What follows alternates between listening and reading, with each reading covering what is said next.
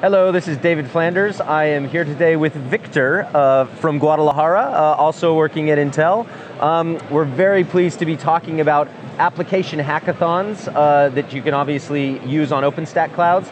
And so to kick us all off, Victor, tell us what it was like to run a hackathon. I mean, it was crazy, it was busy, but what was some of the highlights for you in running a hackathon in Guadalajara? Sure. Thanks, Flanders. It was pretty interesting, actually. If you think about running a hackathon, obviously you need a community, and it was a good opportunity to engage with the community in Guadalajara. There are many communities related with application development, like Ruby on Rails, PHP, Python, and well, we wanted to be exposed to the benefits of building applications on OpenStack.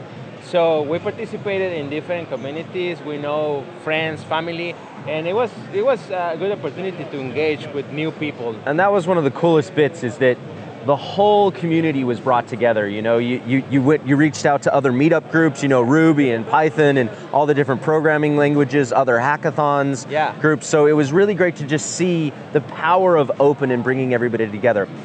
Another simple question, if people wanted to run a hackathon and everybody's kind of seen it and they're starting to get excited based on what you've done and everything else, what would be the first step in trying to make a hackathon happen, do you feel? I think one of the first steps is engaging with volunteers. So you will need to request the help from different people. Like you want a volunteer that leads the mentors. You will need somebody to lead the trainings. And also you will become familiar to the different challenges that will be managing through the end of the entire hackathon. It's like a marathon, right? So you never know what to expect. And I'm hoping you got some help in all of this. Where can you go to get help? Because obviously running a hackathon, a lot of people want to run hackathons for the first time, but obviously the foundation wants to enable you with it. So where did you go for help throughout the planning of the hackathon to get the hackathon ready? So we have now a working group. So we have a hackathon working group that we meet bi-weekly. So we have assistance from different key players in the community, like David Flanders, and also we got help from other key players from the community, like Carol Barrett, Edgar Magana.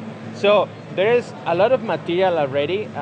We have some champions from the previous hackathons, like ourselves. So we got help from Joanna, from Rico. So and this was from the Taiwan hackathon? From Taiwan hackathon, exactly. So I think we already have a very good base of knowledge. And if you want to run a hackathon, there's available information for you to learn how to do a hackathon, how to chase for sponsorship, how to build marketing materials, how to make this a social event. So I think there's plenty of information. And I'm hoping we can count on you to provide some advice as well to future hackathons. They can hopefully call on you. Yes. You can find me in Twitter, you can find me in IRC. Also, I'm pretty active in the community. I'm part as well of the application ecosystem community, and I'll be very glad to help you. Yeah, and look, I just can't say enough about this gentleman. He's been absolutely fantastic. Victor, thank you so much.